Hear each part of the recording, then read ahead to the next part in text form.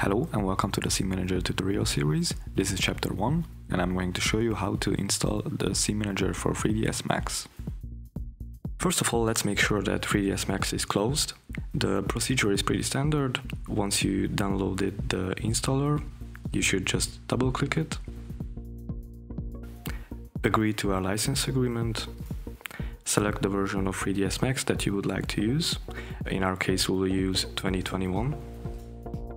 And press install. To finish up the installation, let's create a toolbar button. To do that, let's go to customize user interface, toolbars. The category should be Pulze, and let's just drag out the Scene Manager to the toolbar. And we have one more thing to do, which is to sign in with your Pulze account. And that's it, we are ready to start using it, so see you in the next chapter.